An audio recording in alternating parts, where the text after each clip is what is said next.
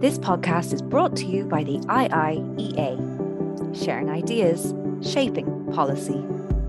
Good afternoon, everybody. My name is Barry Colfer, and I'm the Director of Research here at the Institute of International and European Affairs in Dublin. I'm just going to ease us in gently as the room populates. I think you guys know the drill at this stage.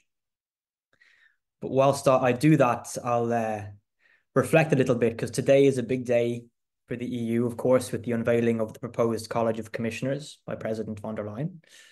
Will Irish nominee Michael McGrath at Justice be sitting with the Dutch nominee Wopke Hoekstra at Climate once the European Parliament has its say? Time will tell. I'd say they're both sitting pretty well, though. But of course, and why the discussion today, I think, is of use to you, our audience, the composition of the Commission and those who take the EU's top jobs is a direct consequence of the political makeup and the mood within the EU's member states. And one country which has endured a turbulent political year, again, is the Netherlands. Following elections in November 23, the far-right PVV of Geert Wilders continued its now decades-long rise to come first in a crowded field, with some 15 parties being returned to the 150-seat Tweede Kamer, or lower house of the Dutch Parliament. Recent years has also seen the rise of another challenger party in the form of the BBB, the Farmers' Party, which increased their seats in the lower house from 1 to 7, but which hold an important clutch of seats in the upper house and thus have a major impact on Dutch policymaking, as our speaker may reflect on momentarily. And following months of negotiations, a four-party coalition emerged last July. Taken together, and at first, or indeed second glance, there are loads of parallels and similar themes across Dutch and Irish politics, with increasingly fragmented parliaments, relatively responsive and proportionate electoral systems, high turnover between elections, and with agriculture and migration being increasingly salient in politics, albeit with migration featuring in Ireland in its current form relatively more recently than is the case in the Netherlands. The Netherlands is a really interesting country, politically speaking, and much of what I know, or that I think I know about it, comes from long conversations I've enjoyed with our speaker over years. And it's an enormous pleasure and indeed a great privilege to welcome Professor Léonie de Jonge, who is our speaker today. Léonie is currently Assistant Professor in Political Science at the University of Groningen and will join the faculty at the University of Tübingen in 2025 as the inaugural Professor of Far-Right Extremism Research, which is an enormous achievement at the stage at which Léonie finds herself in her career. Léonie's expertise pertains to populism, the radical right, far-right politics, and European politics more generally. I'm also delighted to say that Léonie and I studied together at the same department and the same college, and we even shared a supervisor for our graduate studies, which binds us together for life. So it's especially nice to welcome you today, Léonie. I'm going to hand over to you in a moment to bring us through what just happened in the Netherlands and, crucially, what all this might mean for Dutch people and people and businesses in that country and in the neighbourhood. But before that, briefly, some housekeeping. As ever, this discussion is on the record. If you wish to participate, please contribute questions through the Q&A function you'll see on your screen. Closed captions are available if you'd like to use them, and you can interact with us on Twitter using the handle @IIEA. Finally, for me, this meeting is the latest installment in the IIEA's new What's Next series, which seeks to better understand the implications of big political events, including elections, by talking to experts about them. So over to you, Leo, for the next 20 minutes or so, and then I'm looking forward to the chat. Thank you very much, Barry. It's a pleasure to be here. A very tumultuous year, as you already said, in Dutch politics. So what I will try to do in the next 20 minutes or so is to bring you up to speed on what's been happening in Dutch politics.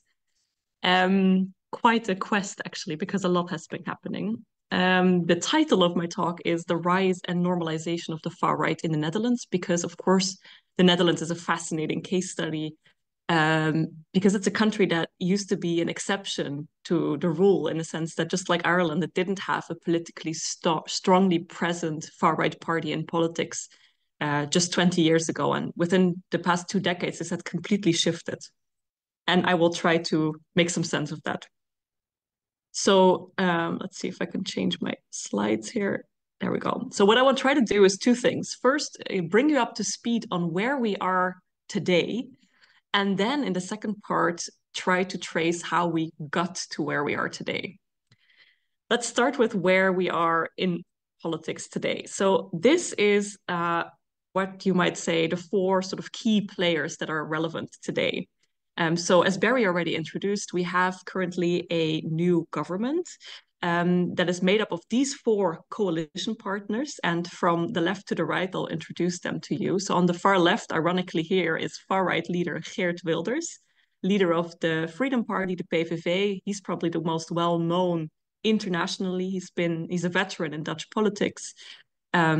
He's a textbook case of what you would call a populist radical right politician and party. So his party calls for stringent border controls, wants to stop the alleged tsunami of immigrants, as he will call it, promotes a ban on all Islamic schools, Qurans, and mosques. And Wilders also presents himself as the ordinary, sort of the defender of the ordinary people against a morally corrupt elite, so very populist as well. I'll talk more about him later. Then on his side here is Dilan Yeşilgöz, former Minister of Justice. She's a member of the Conservative Liberal Party, the VVD, so there'll be a lot of alphabet soup abbreviations today. So she took over from Mark Rutte, who has been the Dutch Prime Minister for the last 13 years or so. She was set to become the first female Prime Minister of the Netherlands, but then underperformed. I'll talk more about that later as well. Then to her right, we have probably the most interesting character at this point in Dutch politics, Caroline van der Plas, from the Farmers' Citizens Party, BBB. Now, she describes herself, and I quote, as an ordinary, overweight boomer woman who only has a high school diploma and lives in a terraced house in Deventer, so a small city, not so well-known city, not in the center of the country. And her party is best described as agrarian populist. And one of the reasons for the party's recent success has been the increasing appeal of the so-called nitrogen crisis. You might have heard of this.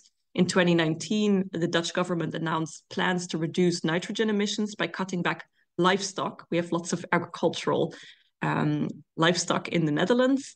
And the plans then sparked large-scale protest movements across the country by farmers, and the BBB grew out of that movement. And then finally, on the far right here, we have Pieter Omtzigt, not particularly well known, I would say, internationally.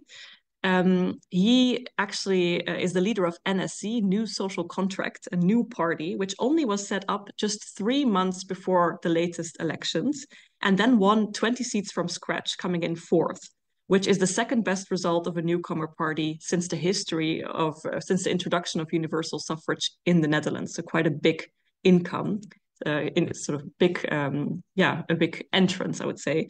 And he actually had left the Christian Democratic CDA party for personal clashes. And what he then set up is a new party that is still very much based on Christian Democratic ideals. You could really say it's a Christian Democratic 2.0 party. And the party's popularity is really mostly due to Omtzigt himself, so the leader of the party, because he's seen as very trusted and respected, notably because he was very dedicated in uncovering the childcare benefit scandal. I won't go into that, but that's something that played a few years ago in Dutch politics. But he has also a lack of charisma, a lack of decisiveness, and a lack of communicative clarity, which led the party to underperform a bit in the end.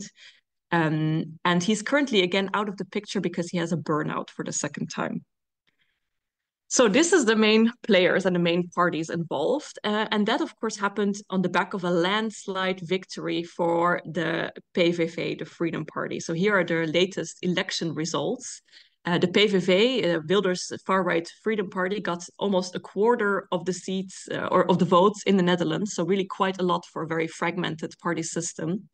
Coming in second here is the GroenLinks PvdA, so a coalition between the left and the Labour Party, who for the first time ran on the joint list. They came in second, but the left was left completely decimated. And then you have the VVD coming in third, NSC fourth, and BBB, as you see here, only sixth, if I count correctly, with just about 5% of the vote. So this was sort of the election result. Then a new government was formed. So in the Netherlands, formation of a government takes quite a long time always because it's such a splintered landscape. And now 4 parties were needed to form a majority government. These 4 parties then managed to do so. Interestingly here, the new government, you will see that the leaders of the 4 parties that I showed you in the beginning are not present here. And that's because they are not taking seat in the cabinet. And I will also say a bit more about that later.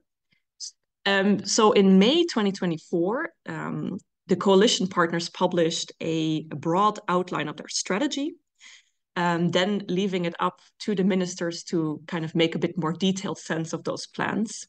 In July 2024, the new cabinet was installed, and it was called the Kabinet Dick Schoof. This is a nightmare for the international press, the pronunciation of our new prime minister, Dick Schoof. Schoof, you've probably never heard of him. He is a fairly unknown and also a partyless civil servant, so he's not affiliated with a political party. But he was, before taking over as prime minister, he was Secretary General of the Ministry of Justice and Security, and also Director General of the General Intelligence and Security Service of the Netherlands. So really a top level civil servant. And what they came up with, a construction for a cabinet, is what they like to call an extra parliamentary cabinet.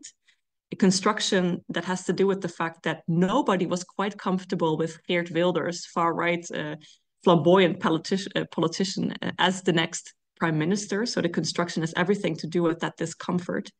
And technically, none of the 4 party leaders are members of the cabinet. So they remain in parliament, which is ideal for Wilders because he can still play the outsider, right? He can still criticize the government, even though behind the scenes, you could say the 4 leaders are very active in pulling the strings. And the result of this is that we now have the most right-wing government in the history of Dutch politics, in the recent history of Dutch politics, I would say. So on the 13th of September, that government then presented their plans for the coming 3 years. And then today is the budget presentation. Today is actually a very important day in Dutch politics. So there's some of the highlights of the plan of this new far-right government, also to illustrate that it really is a far-right influenced government, is that they are calling for tighter border controls. So there's a lot of focus on immigration and asylum. The cabinet also has declared its plans to call an asylum emergency. And by calling an emergency situation, they will be enabled to take more drastic steps to reduce the inflow of refugees, also bypassing Parliament and the Senate. The Netherlands will also ask the European Union for an opt-out, so it can deviate from all European refugee treaties.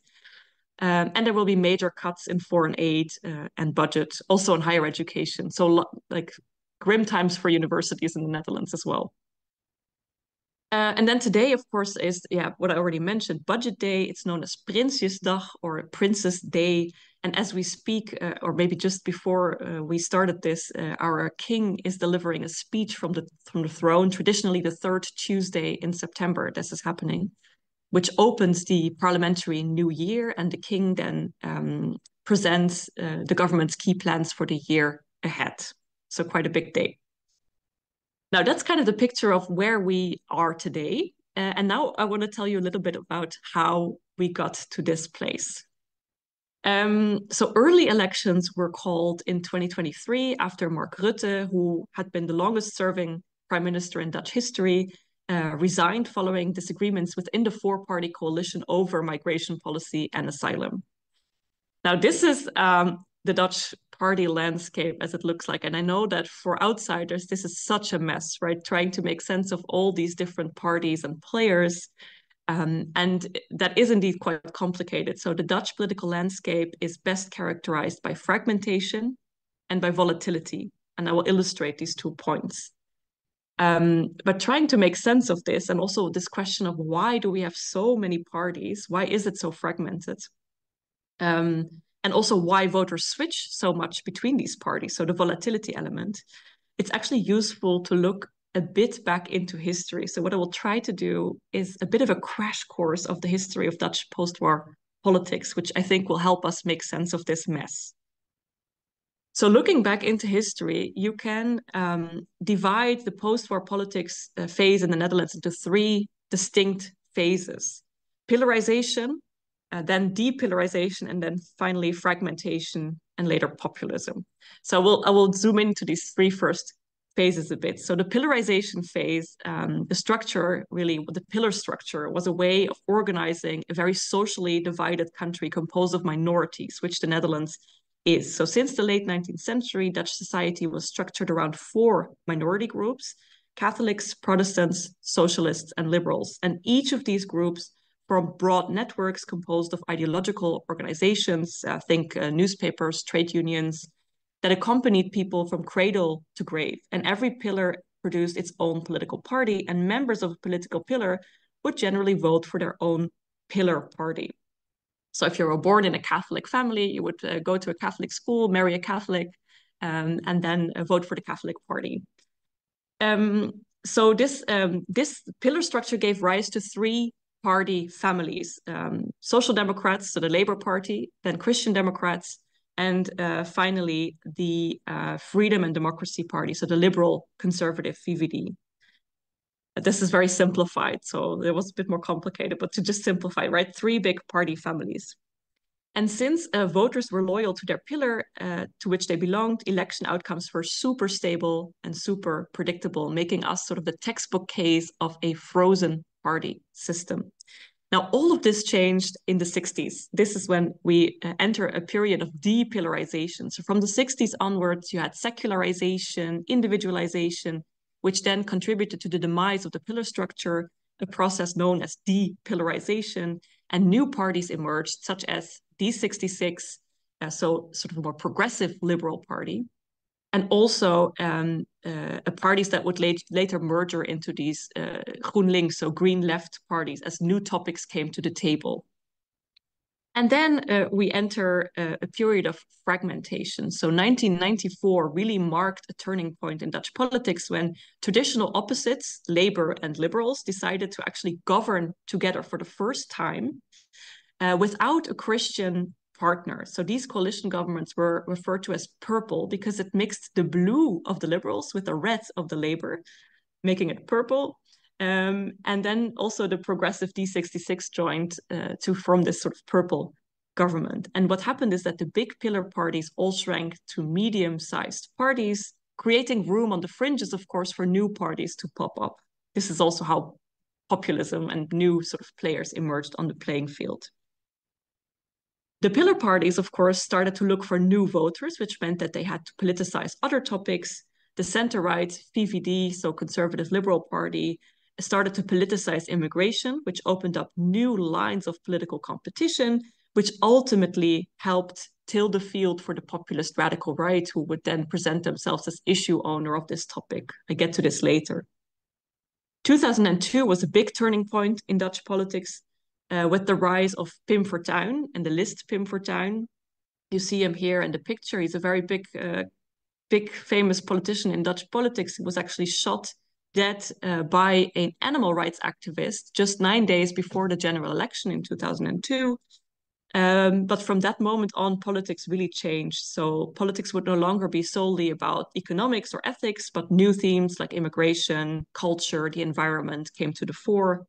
Traditional parties had lots of trouble trying to adjust to this new playing field and these new themes. And newer parties then entered the scene because they were able to politicize these new topics. And of course, in the Netherlands, for new parties, it's fairly easy to break through. The Dutch electoral system is known for extreme proportionality.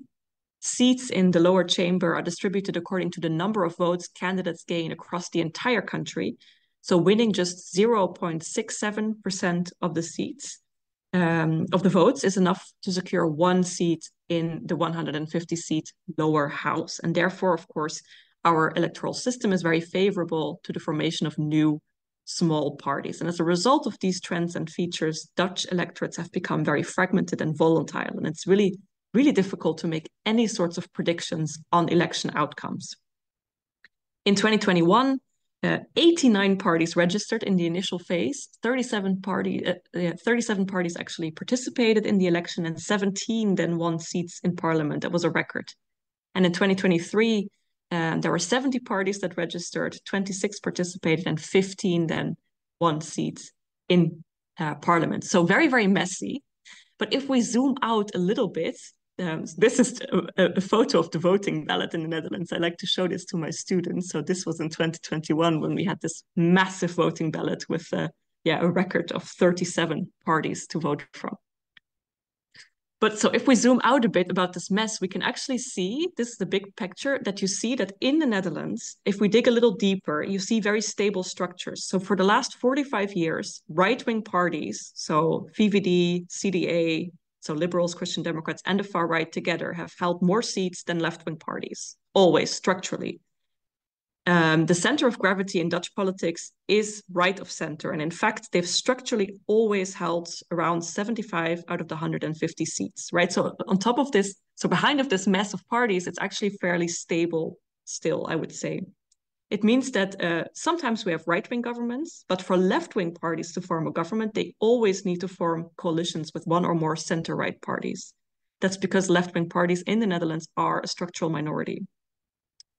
And one of the main reasons why the relations between the left and the right bloc are so stable is because voters largely cluster in blocks. So they will switch between left-wing parties, but not so much moving from a left-wing to a right-wing party.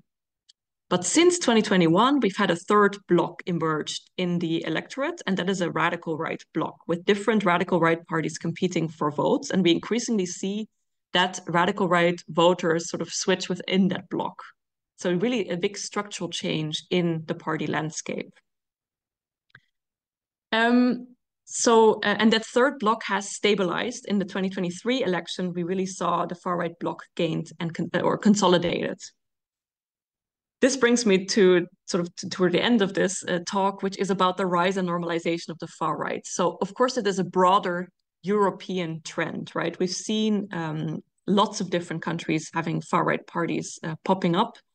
But the Netherlands is interesting because for long it was known for its social tolerance. It long formed an exception to the rise of the far right.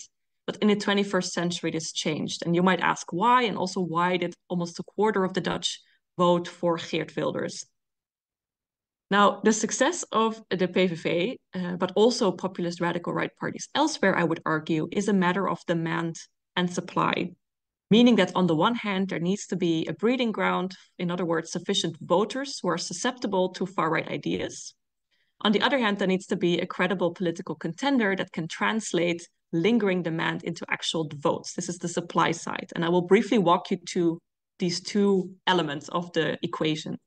So first, starting with voter demand. Populist radical right parties attract voters in general based on their core themes. And this is true across the board, so not just in the Netherlands. Their core themes are opposition to immigration, security, and opposition to multiculturalism. And their voters then are often characterized by a mix of anti-elite populist attitudes on the one hand and support for anti-immigration stances on the other hand. But in these elections in the Netherlands, socioeconomic issues, notably cost of housing, rising cost of living, were also quite high on the agenda. But what the PVV did, so the Wilders' party, is that they linked this to immigration, for instance, by attributing the housing crisis to immigration, right? By making a very simple equation saying that there is no housing for the Dutch because we have so many immigrants. And by using a so-called welfare chauvinist discourse, Wilders appealed to voters who seek economic protection from the state, thereby essentially competing with left-wing parties. The fact, however, that so many voters cast their ballot to the far right, so not for the left, means that the left really struggles to reach this segment of the electorate. I think this is also a story that is true across the board, that left parties are not very successful currently in getting these socioeconomic topics onto the table and reaching these voters that potentially could reach them. However, this is very important. There was not a massive exodus from the left to the right. In fact, most voters still tend to move between ideologically similar parties. It is therefore really mistaken to characterize the Dutch vote as a drastic shift to the right. So you saw many newspaper headlines saying the Netherlands woke up to this massive far-right shift and that left sort of traditional labor voters had moved from the left to the far right. That's actually not true. In fact, the far right gained most votes from the center right. Maybe also important to note is that the breeding ground for far right ideas has in fact existed for years. But to explain why so many people now shifted their vote to the far right, so from the center right to the far right, we have to look at the supply side. So that brings me to the second point here, supply. Mainstream parties tend to portray themselves across the board as the victims of the rise of the far right. But in fact, in my research, I also show this, they play a very important role in their rise. So voters respond to what political supply has on offer. Over the past decades, populist radical right parties managed to successfully politicize socio-cultural divisions focusing on themes like immigration, multiculturalism, and security. And center-right parties then have tried to tap into these themes, fearing electoral competition and aiming to regain or attract support. You see this now happening in Germany as well. But research indicates that when mainstream parties adopt far-right themes, it actually boosts support for the populist radical right. So to make it very simple, voters will like the original over the copy. This was also very evident in the Dutch elections, where the PVV attracted many voters from the conservative liberal VVD in particular. Early on in the campaign, what happened in the Netherlands is that the VVD, so the center-right, signaled openness to govern with the PVV for the first time. And this was a drastic shift from what the party under Rutte had done. Mark Rutte had really categorically said, we will not govern with the party. His successor, however, broke with that trend and signaled to voters that the PVV was actually a credible political contender with coalition potential. This was a big game changer. At the same time, the center-right then chose to campaign on migration, a theme that voters primarily associate with the far right. And we know that when mainstream parties and the media focus on themes that are owned by the far right, it tends to increase support for these parties. Wilders also did his part in displaying a milder tone during the campaign, which he persuaded, I think he persuaded some voters that he wasn't as radical as he used to be. But if you would read the PVV's election manifesto, you could see that, in fact, it wasn't very discernible from previous elections. So still very, very radical right. And then the media played also a very important role in the mainstreaming of Wilders. They even called him Geert Milders. A milder version of himself. For example, the public broadcaster's children news TV program showed Wilders visiting an animal shelter with young kittens. The item was called Cuddling Cats with Geert Wilders, which was widely shared and is perhaps the most striking example of a far-right politician being normalized. So sort of main culprits, as it were, of course I'm simplifying a bit, but really what played a very important role in the rise and normalization of the far right in the Netherlands are the two main players, mainstream parties and the media. So just to conclude, I think the rise of the far right is not purely driven by citizens' concerns and demands. So it's not just that in the Netherlands there are now many anti-immigrant far-right voters all of a sudden. So it's not a massive shift on the demand side, but media and mainstream political parties determine which themes and parties are discussed. And it's obvious that many mainstream parties, especially those on the center-right, are trying to regain confidence of voters who are attracted to far-right politics. But by moving closer to the territory of the far-right, and this is a trend that we see also elsewhere in Europe, what actually happens is that it contributes to the normalization of the far-right. And with that, I end this monologue, and I'm curious to hear your thoughts and questions and comments. Thank you. This podcast is brought to you by the IIEA, sharing ideas, shaping policy.